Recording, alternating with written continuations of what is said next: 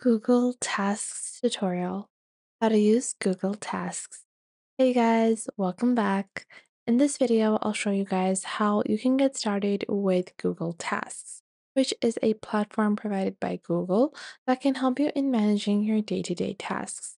Now, these are super easy to use and can be a really great way to manage your daily tasks. However, for a more deeper understanding of project management or for larger tasks that can be a bit more of a hierarchy task, I wouldn't recommend Google Tasks as a all-in-one task manager for work, but Google Tasks is a great tool to use if you're someone that is always on the go and is looking for just a simple task manager, like a simple checklist that can help you in making sure that their day to day is happening on time.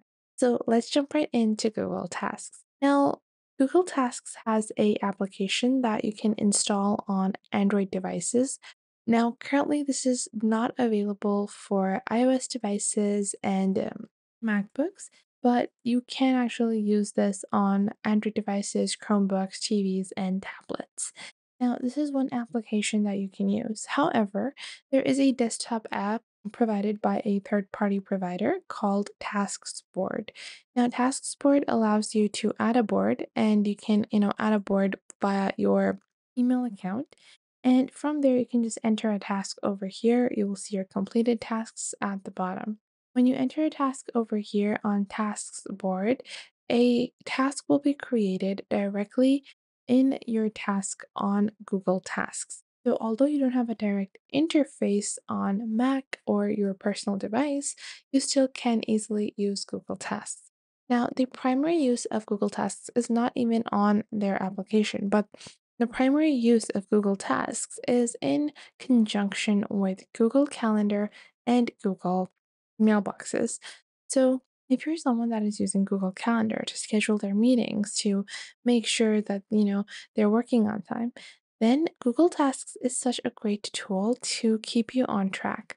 So, on the top right of your calendar, if you open up your Google Calendar, you will see the option of Switch to Tasks. So, if you click on Switch to Tasks over here, this will provide you with a desktop interface.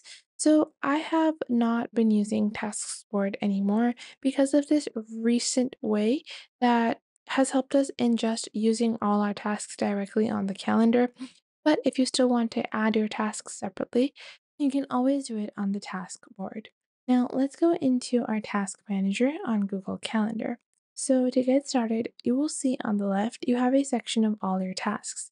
Below that, you have any of your starred tasks and then any of your task lists. So, you have a general list called My Tasks, then you can create a new list. So, I can create a grocery list like this, and I can add my groceries there. Or for more complicated and longer tasks, let's say this is going to be my university tasks like this. And now I can go into the university tasks list. Now from here, I can click on add task, which might be to, let's say, to get my internship verified like this. And below that, I can even add some details. Visit the Student Support Center to get more info like this. And obviously, the scope of the task is going to determine how much detail you're going to provide. So, if you have a really general task, like maybe to take your classes or to get a good GPA, you're going to add that as like a really big task. And then under that, you can add more detail on how you're going to accomplish that or how you're going to categorize a successful career or semester. Now, below that, you can add a due date. So let's say I'm supposed to do this like on the next Monday, and I'm supposed to do it at 9 a.m. Then I can click on OK. And just like that, our simple task has been created. Now, with each task that you create on Google Task, when you add the task, you can click on your calendar and you will see your calendar will now show your task. And if you want, you can remove that by simply unchecking the option of tasks from the left panel. However, I find this to be honestly the most useful feature of Google Tasks is that all of my tasks get synced up on my calendar and I never forget anything, adding things on Google because it always just pops up because you have Google logged in everywhere. And if you're not going to get a notification on your desktop, then you're going to get it on your phone. If you don't get it on your phone, you can get it on your watch. So it's a really amazing system that can help you in reminding things, especially if you're like me and you often forget things you have to do. And writing them down in a task is really helpful, even if you write them down in uncategorized ways. Now, once you've added your task, let's say I have a larger task, for example. Let's say I have to complete my final project. Now, obviously, this is a really big task. It most definitely is going to have multiple different elements within that. So I can click on a newly created task and click on the right dots. Once I click on these dots, I can click on add subtask and I can actually add a subtask. So for that, I have to shoot the video recording. Then I have another subtask and I can just click on return or enter to move towards the next subtask. Once I do that, I can add my next subtask. So let's say our next subtask is to trim the video, create a voiceover, edit and compile, final edit, or let's say it's just edit and compile, and then get professor's approval like this. And then after that, let's say I have to further go on ahead and maybe do something else. So you can add all of that, and each subtask can have its own details, and each subtask can be created in the form of a new list, or it can be unindented, or it can have different due dates. So let's say I want to shoot the video and recording tomorrow. I can add a date, and then I can also set a time for that, like this. Then after that, I have to trim or edit the video, create the voiceover. Let's say I don't really have a due date for that. But for the editing and compilation, I want to do that by the next week.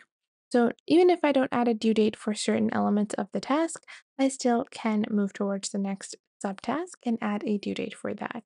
Now below that, let's say this is the final section. So if I check on one option like this, if I'm marking these complete like this, and once I've done all of my subtasks, I can mark my final task complete as well.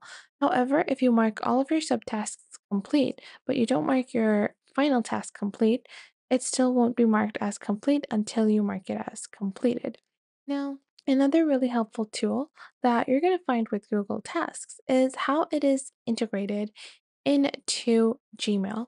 So, taking a look at my mail is the worst part of my day because it's just so tedious and having to, take a look at what people are saying and then converting that into tasks is just so hard. And keeping track of everything is so hard.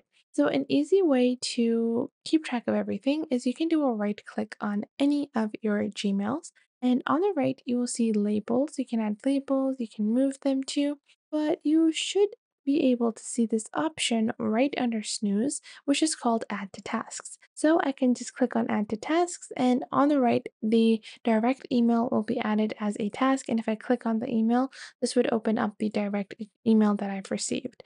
And if you're working on you're checking on your mail and you find something that you want to add as a task, just click on the right panel over here where it has this checkbox icon. Once you click on this, you can click on Add Task and add tasks in any of your lists. If I want to create it in my university task, my task, or any of my start tasks, or even create a new list as I go and browse through my mail.